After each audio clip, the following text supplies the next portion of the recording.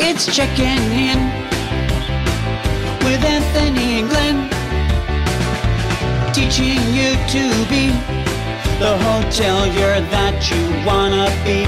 It's checking in with Anthony and Glenn. Anthony, happy holidays. Glenn Haussman, how are you? It's great to see you. That's a nice shirt. Looks nice and crisp. You look a little up today. You don't look so tired. You didn't shave, but you still look handsome. And it's just really good to be in your presence. Aw, that's really sweet of you to say, but I got to be honest with you, Anthony. This is the second show in a row where I'm a little off my game because of food-related issues. Let's not talk about the lockers again. No, we're not. That was the last episode. This I've got a whole other food issues on this one. I had the great fortune to do an amazing speaking gig with the good folks at Hilton this week down in Memphis, but when you go to Memphis, you've got to eat like you're in Memphis. So I started off my trip with an amazing experience at Gus's Fried Chicken, and then wrapped it up at the Great Central Barbecue, where I had ribs and pulled pork. Is that why you look a little chubby today? That's exactly why I look a little chubby today. And I got to tell you, I was going to say, you were saying I look great and all that, but I'm feeling a little off my game because of too much barbecue, too much fried chicken, too much goodness. I was in the city all day yesterday, and I was tired. I actually went home and I apologized to my daughter because I was a little crabby, and I don't come home crabby ever. Like I'm just, I'm not a crabby kind of person. Right. And I realized why I was crabby. After my long day, I spoke a lot. I decided to go because I was starving. Decided to go to Katz's Deli, and anyone that knows Katz's Deli knows the pastrami on rye is the best in the world.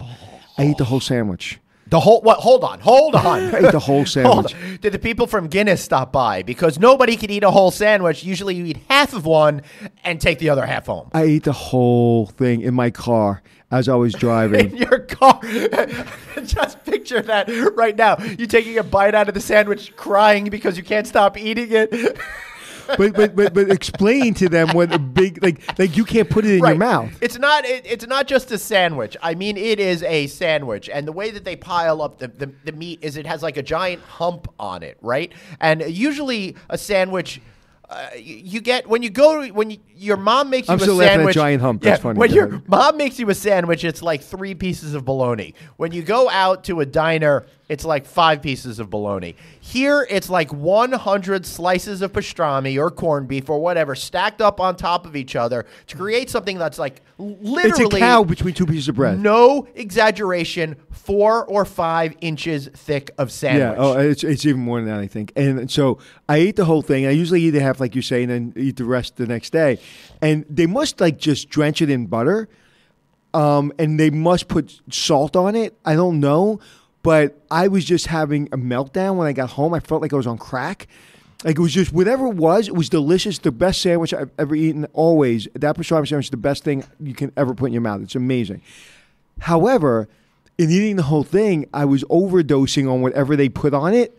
It was just too much, and like I was just miserable. Like I was just crabby, and I felt like I couldn't move, and I felt like I just felt really bloated. And anyway, I was home 10 minutes. I was absolutely asleep. That sandwich put me asleep for 12 hours. But anyway, so that was my food. That was my food thing. So today we're going to talk about what, Glenn? I wanted to talk to you today about the whole idea of service culture. And we've spoken before about like how I understand the hotel industry, but I don't understand necessarily the day-to-day operations of running a hotel. Okay, it's about hiring the right way. It's not about training. It's not about brands. It's about hiring good people that were raised right and aren't animals and know how to treat other people. Okay, show's over. All right, great. Thanks for that. We'll be back next week. Blah, blah, blah. All right. So, but dude, it's like I can literally eat this microphone right now. It's like I just had a conversation with a good friend of mine. Really? I thought you were full after that giant sandwich. Oh, my God. No, that giant breakfast I had with you. But I just had this conversation. I was speaking, and I will completely change the entire story just to kind of make sure that the guilty people aren't found guilty. I was talking to a friend of mine in California, and he was about to hire this young lady, and she was going to be a big person in his business. And I went on her LinkedIn, and I looked at her history, and there was something about it that just didn't sit right with me. And I can't tell you to this second what it was. Well, I could tell you what it was. It was a lifetime of career experience, and all of that kind of comes together in that Malcolm Gladwell Blink kind of a moment, right? Exactly. Wow. Well said, Glenn. Thank you. Shit, the more I hang out with you, the smarter I become. I always say, the more you speak, the smarter I look. So it was just that blink. It was like, okay, not good. Right. Anyway, that person, before they accepted the job, blew themselves up. But I knew instinctively that this person wouldn't be right for the job. And that's what it comes down to. It comes down to everything in your career and everything in your life has to make sense. Or like you were saying, that blink tells you it doesn't make sense. Right. So when you're behind the front desk and you have the right uniform on and you have the right smile and all of a sudden shit hits the fan because I'm in a bad mood, which I'm not ever at the front desk. I'm never rude. But say I was. Now all of a sudden that fake smile comes off. That uniform doesn't matter to me anymore, and you handle it really poorly. Now, is that poor training or is that poor raising? Were you just not raised right? Can be both. Okay, But I can't actually challenge on that because I agree. But chances are, statistically speaking, Can you it's sing more "Chances about, Are" first? Chances are. You know, big Johnny Mathis fan. Oh, love Johnny Mathis. And 90% of people listening have no idea who Johnny Mathis is. So, chances are. I was listening to, every once in a while I like at this time of year to do the holiday radio, right? And the Christmas classic traditions. And Jim Nabors was, love Jim Nabors. was singing. And what a voice Gomer Pyle had. He could rival Sinatra. Unbelievable voice. So, we were saying. Yes.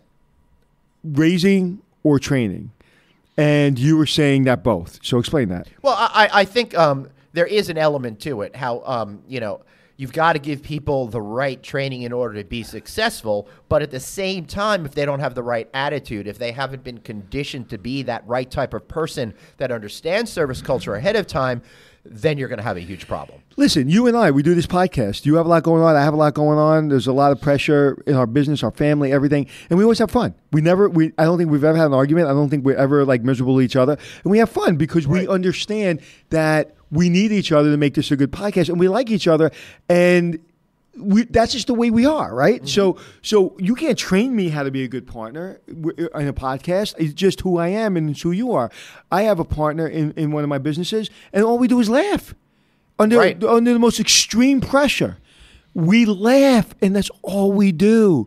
It's so you have to hire people you just want to be around. And I teach this. I talk about it. It's in my eCornell Build Your Personal Brand course. It's everywhere. I talk about it constantly. But it comes down to just simple kindness. And do you want to do it? There's two types of people. The first type of person is I give you a report and you say to me, "Oh, thank you, boss." And you turn around and you roll your eyes. And there's another person that I give you a report and you go, "Thank you very much."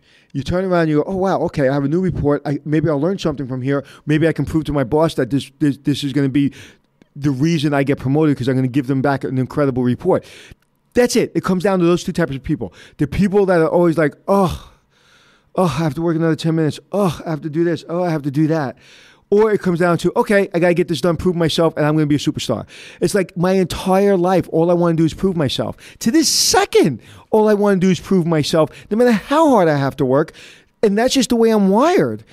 I just don't understand when people hire people knowing they're going to be a pain in the ass because you spend 90% of the time handling them, handling human resources issues. And Glenn, can you tell everybody that sometimes I close my eyes and I go for 5 minutes without opening them, and I don't know why I do that. Like I just did. We both do that. Oh, really? Because I never noticed that. Yeah. What happens with me, and then you'll tell me if it's the same thing for you, is when your brain starts to think and your mind is going to take over with whatever point you make, it makes sense to block out all that other stimulus. It helps for me to clarify and focus. And a little secret here, also sometimes we won't look directly at each other, right? Because if I'm looking at you sometimes, it'll distract me just a little itsy Right. bitsy tiny bit that I'm not able to clarify the point that I want to So make. it's just interesting because as I was talking to everyone just now, I had my eyes completely closed and I didn't realize it until the end. But it's something I sometimes do when I want to when I'm really passionate about something. So, Well, you we see that talk- with singers on stage. They do the same Oh, thing. yeah. We talk about good to great, right? We were talking off mic about good to great. Right. And I want to talk about that in a second. But one place that I think is great and has an amazing service culture is the Garden City Hotel, where we are right now. And what I love about this place is they're so super friendly. You can't walk 2 feet without people saying, hello, how are you? Is there anything I could do for you? I'm glad you said that because in between takes, I went to the restroom and I walked down the hallway and I was coming back and someone just said hello to me with a big smile and they were very busy. They were running down the hall or walking fast down the hallway because they had a client they had to deal with and they were just very pleasant. But in this hotel, like there's not a spot on the wall. There's not a smudge. There's nothing. It's always right on. And it's because you don't have to tell people, here's your checklist, make sure there's no smudge on the wall. It's they walk down the hall and you can see them like cleaning that smudge, even if they're not in housekeeping. Right, and it's literally the polar opposite than the last show that we did on the big sleazy Hotel Impossible episode about a really bad hotel that was in New Listen, Orleans. it comes down to pride, Yep. man. It comes down to pride. It sure does. But let me finish my polar joke because here at the Garden City shit. Hotel is the Polar Express Tea on December 22nd. You want to come check that out at 2 p.m. Where there'll be Polar Express themed tea service. PJs and slippers are encouraged. There's going to be a lot of kids' activities there, including reading of the book, letters to Santa, free gifts for the kids, and a cookie decorating station. Sounds like a lot of fun to me, even as an adult. And, I hate talking about the Garden City Hotel simply because I feel like I'm giving them a commercial. But this is not a commercial. This is like if you live within a 2-hour distance of this hotel, come for the weekend, stay in a beautiful room, go to the spa and eat in a David Burke restaurant.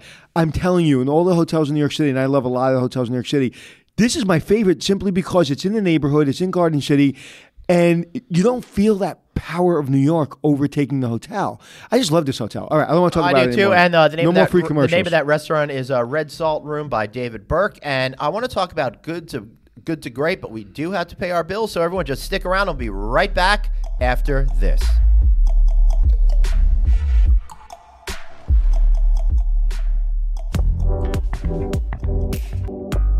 Hey everybody, Glenn here. So listen to this. Cobblestone Hotels is celebrating their 10th anniversary, and man, have they accomplished a lot in the last decade. Already, they have more than 150 hotels throughout the United States, but they're in smaller and medium-sized markets. Those markets that the big franchise companies, they're underserving, they're overlooking, and in some cases just ignoring. But Cobblestone is an expert in these markets. And their president and CEO, Brian Wagernes, listen, I've gotten to know him in the last 10 years, and he has worked every job possible, including being an owner and operator.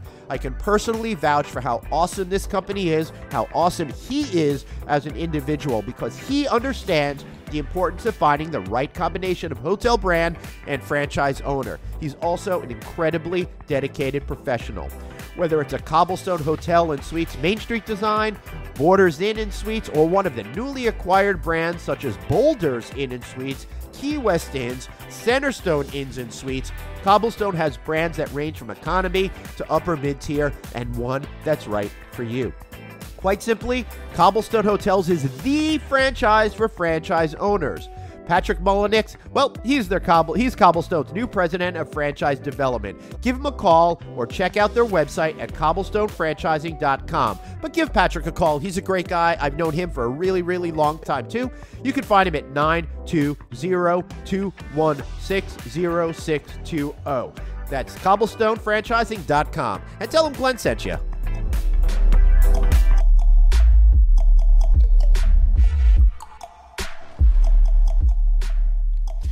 Okay, we're back. Thanks for putting up with our commercial break that right there. And you know what? I love Cobblestone Hotels. Those guys are so awesome. If you're in the hotel business and you're thinking about creating a hotel, in a smaller town, these guys are for you. Plus, they've made some great acquisitions, which we talked about in the ad. You're going to want to join that family of hotels. But Anthony, we're talking today about going from good to great, creating that amazing service culture.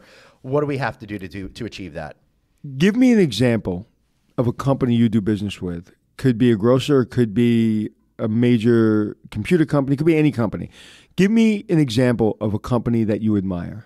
Company that I admire. Well, I fly Delta Airlines all the time, and as much as people give the airlines flack, I think I get treated pretty nicely and have positive experiences with them every time. Why do you think that is? I think that they understand that they need to have a good service culture. And honestly, over the last 5-6 years, I've seen a marked improvement about how they treat people. Something has gone on there that they've managed to Why do you reorient think the that culture. is? I think the leadership has put an emphasis on that and made it a hallmark of what they want to be. But I know what your next question is. No, you don't. It has to do with the hiring, of course, right? All right. You know my I can see it in your face. No, what I was going to say, but they do something very specific. Yeah. They treat their people the way they want their guests to be treated. Yes, that's absolutely Period. right. End of story. Yeah. There you go. That's it. That's the secret. Treat people the way you want to be treated. Treat your employees. Overdo it. And that doesn't mean in money. Just in the way you treat people. Just be overly respectful to people. Appreciate them. Now you say, oh, Anthony, listen, no good deed goes unpunished. I pay people well. I incentivize them well. I pat them on the back well. I kiss their ass. I do everything I can. And they still don't do what I asked them to do. And that's your fault because you didn't hire right. So yes. So that doesn't mean you stop doing the wrong thing. Or you don't stop doing the right thing. You still keep doing the right thing and get rid of those people that you made a mistake on, because those people who are doing a bad job for your guests are your responsibility and your fault. It is your fault. When you don't think it's your fault, it's your fault. And when you're not thinking it's your fault, remember it's your fault, because it's always your fault. Glenn, Right. Yeah. No. it's your fault. Yeah. Just like your wife says.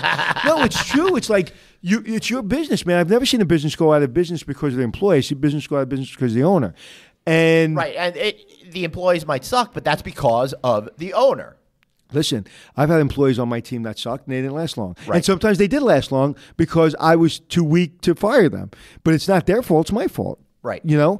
And so, listen, this is the service culture in this country. Somebody asked me the other day, I was doing a speech, and somebody asked me, what country do you think does service well? And I've only been in Asia for a very short time when I was in Vietnam. So I'm going to keep the whole Asia part of the equation out of it, because I know people say that Asia is a whole different level of service. And that's just a cultural, I think there's a lot of cultural reasons there. But people say in Europe, what's your favorite country for service? And I got to tell you something. I don't have one. Because I've been in places like Rome in Italy, and it's been great service. And I've been in places in Italy that have been terrible. Right. I've been in places in Finland, Sweden, Norway, and the list goes on, that had great service and had bad service. I've been in New York. I've been in 48 states, and have had good service, bad service. It comes down to the way you're treated and the way you're hired and who hires you and how that culture feels. Outside of, like I said, like the Asian culture, I think that is just different because they were raised a certain way, right? Right. And so you don't really have to train them on service. All right, so we do have listeners from all over the world. It's We do really, get out of here. It's really great that people are catching on to this show from, countries and all these different continents there. But here in the United States, I see, service can be a hit or miss kind of a thing. So what would you tell operators are the things that you should be looking for in somebody when you're in the hiring mode? Have a mission statement, and I call it a service statement. Have a tagline for your hotel, and make sure that your tagline, your service statement, lines up with that person's personality. So if your service statement is, we will treat everyone the way we want to be treated, whatever it is, make sure the person you're talking to feels that and knows that, and you can see it coming off of them. So, and again, stop with all the formulated questions and just look at somebody, have a conversation. Just speak to them. Right. Because I am going Great to, tip. it's like tennis, right? So tell me your best quality. All right, my best quality is this. Right. So tell me something you suck at. Well, this is what I suck at. Okay. Right. And those are good questions that I ask. I ask what you suck at, and that helps me. But I want to know what you had for dinner last night. Right. Where'd you go? Mm-hmm. What'd you do last night? Because now I get to know you as a human, and you start talking to me as a human, and then I'll throw some formulated questions in there, and then I'll get you more comfortable. But I want to know, I want to know who I'm talking to. Like, if I'm going to bring you into my company, I want to make sure that I want to go out to dinner with you too. That I want to know who you are. I want to know, I want to know what kind of person you are. Now, that doesn't necessarily I'm going to take you out to dinner ever. No, I know. But I want to be able to hang out with you. So what are some good questions that you could ask that help create that dialogue for spontaneous conversation that gives you a good understanding of what the person's characteristics truly are, not the show that they're trying to put on for you? What sport you play in high school? I played bench. Okay, why'd you play bench? I am not athletic whatsoever, although I did play soccer growing up. Okay, did you like soccer? Yeah, it was fun. Okay, so besides sports, what else did you do in high school? That's a great question. I hardly remember high school anymore. It was 30 years ago. I spent a lot of time trying to find myself and running away from people trying to beat me up. Okay, why were people trying to beat you up, man? Because I was scrawny. So when did you realize that you need to stand up for yourself? That's my 2019 New Year's resolution. Okay, so but what I would do is I would never hire you. We're in an interview. I would never hire you because you didn't show any strength. Right. No, but the fact of the matter is what I would say in that situation is that I learned to deal with that by finding a sense of humor and disarming people through jokes and stuff like that. And that's something that got me off the defensive and put me on equal footing as others. Okay, so that was an interview question. You had no idea you were in an interview. Right. And you answered it that way. And now I know you have a sense of humor. Right. So now I talk to him about, that new Italian comedian, Maniscasco, whatever his name is? No. Okay, well, he's like the hottest thing right now selling out stadiums. So I talked to you about that. Who's your favorite comedian? Right. Who's your favorite comedian? George Carlin. All right. Yeah. Oh, dude, he was so freaking amazing. Right. So now you and I can talk about George Carlin for 5 minutes. So now I know what kind of personality you have. Right. Now I know you're kind of a sarcastic guy because George Carlin was a sarcastic guy. What are the 7 curse words you can't say? God, another explicit rating on the show. Let's see. I know. Don't say them. Somebody said them on my other podcast. Right. Don't say them. All right. I will not say them. We'll let the audience. Right. But my point is I now know you like comedy. I know you like George Carlin, and I know you're sarcastic. Right. Does that fit into my company? It may or may not. But I didn't ask you any interview questions, and I got to know you. I know when you were a kid, you didn't like sports. I know when you were a kid, you felt a little insecure, and you got over it by humor. Okay, so now I have good questions to ask you from a business perspective. Right. When was the last time you used humor in a business conversation because you were out of your league or you were nervous and you just needed to tell a joke to get the hell out of there? I would say that's my secret to networking. Tell a joke and get out of there, just like George Costanza used to do on Seinfeld. Give me an example. Whatever it is, if you're having a conversation with anybody in the networking situation, I'd love to do a show on great networking at some point in the future. But some of these conversations, when you're in cocktail party situations, can seemingly have no end.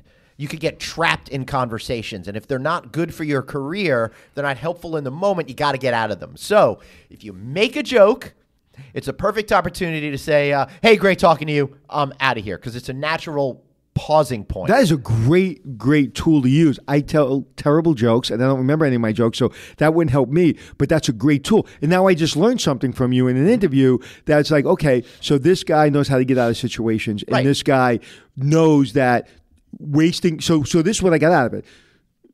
If I send you to a client meeting to Vegas, you are not going to waste time. You just told me that you know when you're in a conversation with somebody who's wasting your time and you know how to get out of it. So I know if I send you to Vegas, you're going to start closing deals for me because you don't want to waste time. You know how to get out of it. So do you understand? So in an interview, you want to get to know the person. I just learned that you like George Carlin. I learned that you like comedy.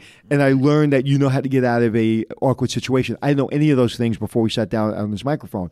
I just did that interview. I didn't ask you one interview question. Right. Does that make sense? I think that makes total sense. So let me flip the equation now. If you think you're just good and you want to be great, what are some of the things that you can do to improve your inner self in order to make a great impression, not just during the interview, but in your career? Do the work when nobody's watching. There's a person that I just met. Her name's Heather Hardy, and she's a boxer, she's a world champion.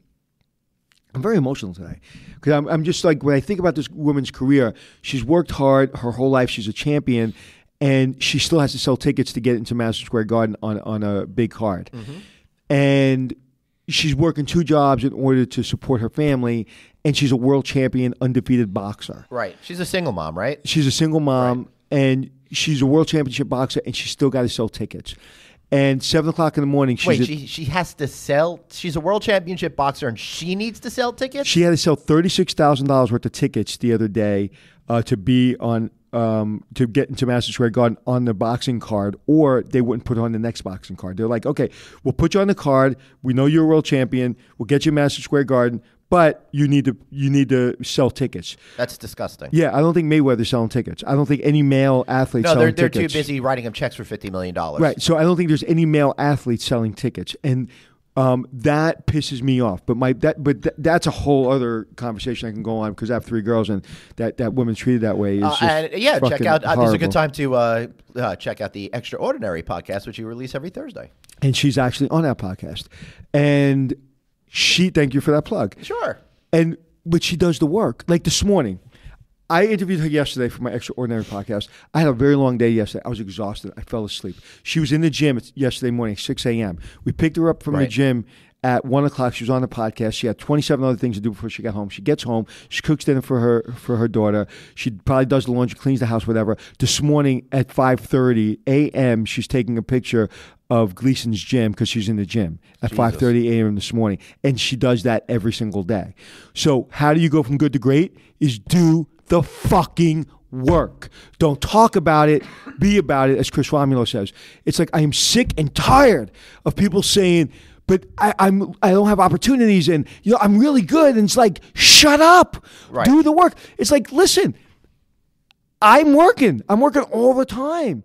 And I'm not just working to make money. Sometimes I'm just working to work because maybe down the road, 6 months from now, there's an opportunity. I'm working on a talk show. I will get a talk show on national television. These podcasts help me become a better interviewer, right? So I'm doing these podcasts not because it's making me a lot of money. It's because I enjoy it more than anything in the world, but because I am honing a craft that I want to get really good at, because I know I will be on a national station, or I will have an amazing talk show one day.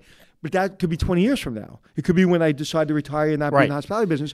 So I'm working at my craft. So I would like to have working. I would like to have a shitty talk show one day. I want to bring back Thick of the Night. Okay, then where I was talking yesterday about a game show, and what do you think about this game show? There's a million character actors, right? So I show you a face of a character actor, and you have to name the movie or the show they were in that you remember, and then you have to, and then you get X amount of dollars, and then you have to name who they are, and then you have to name all the shows they were in. Or whatever. That's a great idea. Isn't that funny? Yeah. Because there's a award ceremony I just found out about in L.A. called the Carney Awards, and the Carney Award is named after Art Carney from The Honeymooners, because he was a great character actor. And the gentleman that started this whole program wanted to give back to all the great character actors, and he's showing me the program for the show that he just put on a couple months ago. And I was like, oh my God, I know him. Oh my God, I know him. Oh my God, oh my God, oh my God, oh my God. And you're like, I like the character actors more than I like the A-listers, because they're in a lot more movies, because they have to make a living. And the best thing about character actors is, how cool would that be to make a successful living acting and not have all the stress of having to open the movie? You know what? It's actually easier to open the movie than to be a character actor, because I know some character actors that are very dear friends of mine. And dude, to make rent is tough, because character actors just don't get paid enough, and it's hard. It's a grind. So I much rather have the stress of opening an A-list movie, because I make a lot of money and I can go to sleep for like 5 years. So it's a grind. But anyway, so my point being, I was going to say, I heard you're getting the lead in the Aquaman sequel. I'll do it. I think I'd be a great actor. But anyway, that's kind of one of my underlining dreams one day, to actually be in a movie. Actually, I was in a movie, but that's a different story. So even character actors, they work really, really hard. Right. Do the work, man. And this is the key. If you're asking me the key for success, before I give you my word, what is your word? One word, the key to success. Give me one word. Well, I'm still thinking about how I was going to say I was on a TV series once. Yeah, I don't care. What's the word? Unfortunately, it was America's Most Wanted. Just kidding. I knew the joke was coming. What's the word? What's the one word that comes to mind when it comes to success? From good to great. What's the one word? How do you get from good to great? What's the one word that every single human being has to have in order to go from good to great? Attitude. The right attitude. Yes. But however, you can have the wrong attitude, or you can have the right attitude and still not be successful. I'm going to give you one. I'm going to give you a name. Mm-hmm. Ron Howard. Mm-hmm. Okay. If I say Ron Howard, describe Ron Howard for me. I see someone who's reinvented himself and never wants to stop learning. Right. So the word would be he went from being a child actor to a teenage actor to a director to a world-class Oscar-winning director. To literally, he would be in the Hall of Fame of like humans in drama, like in TV, in the arts, right? Just in anything, in any category of achievement. What do you think his personality is like? What do you think his reputation is like in Hollywood?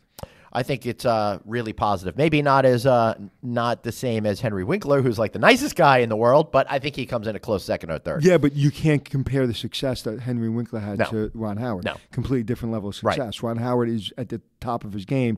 Henry Winkler's done well, but he's not at the Ron Howard level. But have you ever heard anybody say anything about Ron Howard? Nope. How do you know he has a great reputation? Because you've never heard anything about Ron Howard. So the word is consistency. Great word. I know a lot of people that know him, and every single person said he's the hardest worker, first one in, last one out, treats everyone like he owes them money, okay, with nothing but respect, and that he works for them. His life is about consistency on and off the camera. Right. So you can talk about attitude, you can talk about intelligence, you can talk about being a person that's resourceful, but consistency is what you need in this business. Now, since you know me, right, we've kind of formulated a reputation for each other. Like, I know how you work, you know how I work. You know how I'm going to show up, I know how you're going to show up. Right. We haven't really varied from the way we work, because we're consistent in our behavior. The one thing that I can't deal with in a business or even in my personal life is inconsistency, because I don't know if I can count on you. So if I go to the gas station, and there's a gas station I go to, and they're always out of gas, so stop going there. I don't go there anymore. Right. It's inconsistent. So I go to a gas station that I know there's always going to be somebody that'll pump my gas because I don't like getting out of the car, and they never run out of gas, right? So consistency is the secret to successful people. I would imagine you can take an actress or a director or a nurse or a doctor. I'll tell you my doctor. The doctor's helping with my leg. I sit with this man. He's the vice chairman of NYU. Right. And this man treats me like I'm his son, like he has nothing else to do. Not that I would be his son because we're about the same age, but like he has nothing else to do. So I would imagine he does that throughout his career, and everybody knows when you're in his area of expertise and he's talking to you, he's going to treat you with respect, and he's going to give you the time of day, not like he's a busy doctor. Right. I went to another doctor's office with my daughter who rolled her ankle the other day, and my daughter got in the car and she goes, he was in a rush and he had no other patients. Right. And I would imagine that's how he lives his life, and that's why he probably doesn't have as many clients, because he looked like he was in a rush. He barely looked me and my daughter in the eye, and he wasn't doing anything. He had nothing else going on. He had no other clients. Matter of fact, when we left, I saw him go sit at his desk. So consistency is the key to getting yourself from good to great, because people don't want the best person. People don't want the funniest person. People want you to be counted on. Right. And that's why you decided to do this podcast with me. Not the best or the funniest person, but I show up. Not only show up, and I'll be honest with you, not only show up, you run it. I mean, you always got the equipment. You're always ready. You always got questions, and you're consistent. And I have... Like, I'm not a nice person when people are inconsistent. Like, right. I'm nice, but, like, I have no time. Like, when you say, give you an example. If I'm at a cocktail party and somebody's talking to me, right? And, like, you're taking my time and, like, you can see I'm not interested. And you're not smart enough to realize, okay, conversation over. I will end that conversation. Right. I will probably end it abruptly. I'll be nice about it because I'm not rude, But when I walk away, you may say under your breath, "What an asshole!" Right. Simply because, like, dude, what are you doing here? Like, we're wasting time here. I have no time. You're like, we're here to establish whatever we're here to establish, right? Yep. This is a cocktail party for whatever. We we have to know each other, and you're talking about shit that doesn't matter. I gotta go. Yeah. You're not being consistent. Right. To why I'm here. So I just think the word consistent is the key to success. I think that's a great way of putting it. Man, definitely learned a lot today. But I think before we wrap up the show, Anthony, I want to know something that I don't know about you. You know, I wasn't really prepared for that question today, and I'm always prepared for that question. I know, much more so than me. I'm usually the one panicking. You want me to go first? Because I am actually prepared Go today ahead. for once. Something I don't know, Glenn. I really have an irrational dislike of coffee cups with too wide of a top. It really frustrates me because the more surface area there is for the coffee, the quicker it cools off and the less coffee I can enjoy drinking. I can't believe you go through life with that problem. It's not good, Anthony. Wow, I'm really sorry to hear that. Yep. So that's something you didn't know. Okay, but I'm sure you still wish you didn't. But no, those little like inconveniences in life can really get on your nerves. It really does, and it's one of those things. And to me, it's very symbolic of, trying to figure out systems and solutions to everything in your life, so those little things don't bother you. Give an example. I'm sorry. I didn't mean to I went out and I bought coffee mugs that I like that work well for me, instead of sitting around going, shit, I hate these freaking coffee mugs. Okay, so one of the things that, like you said, you have to make sure that you don't get yourself in these situations. And I hate going into a gas station and I'm too far from the pump. Because what's the next word out of your mouth when you're too far from the pump? What's the next word out of your mouth? And you get out of the car and you realize it. I just go, fuck, and then have to get back in the car. That's exactly the word. It's like every single person that does that goes, fuck, right?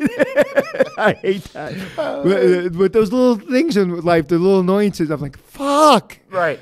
Okay, so something, ask me the question. What's the question? All right, so Anthony, tell me something I don't know.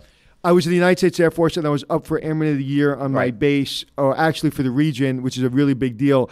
And I'm in a competition in Nebraska. We drove up from Missouri, and I think I'm ahead in the competition. I think I'm going to win, and I lose to this young lady. And I was upset, not that I lost to her, but that I lost. And then we all, after the competition was over, we all went upstairs. We changed, and then we went to get her, me and a couple of guys. Hey, let's go. Congratulations. Let's go get something to eat. And when she opened her door, it smelled like marijuana. I was like, the Airman of the Year fucking smokes marijuana. I was pissed off. I don't mind losing, but you're in the military and you're smoking a joint. Like, I was so like anti any of that. Like, I'm in the military, man. It's like you can't do anything stupid. And you just won Airman of the Year and you were smoking a joint. And I almost ratted her out. But the worst thing in my neighborhood growing up in Brooklyn is you don't rat. No, you certainly don't. And I didn't rat. Well, I was pissed. I will say I'm a little pissed that you're using the word marijuana instead of cannabis, which is the right word, because marijuana actually has racist overtones. Yes, I know he's furrowing his brow at me, because when they started to demonize it, and William Randolph Hearst really was afraid of hemp coming along, and he had all these forests for to create these paper factories for his newspapers and stuff like that. They started blaming the Mexicans and calling it marijuana because it sounded like that word. So it was a racist demonizing thing against people that used this substance. I learned something every day from you. Yeah, well, I'll just say pot. Yeah, all right, that's good. I like that. Where does the word pot come from? That's a good question. I don't know. You could look that up. I always some of these nicknames are strange, like Mary Jane and Reefer and all of that. I don't know where they come from. But today, in our politically correct society, it is cannabis. He's looking it up right now. Do we have an answer, or are we just going to learn about pots and pans? Why is marijuana called pot? Actually, the origin of pot has nothing to do with the cultural, with the culinary tool.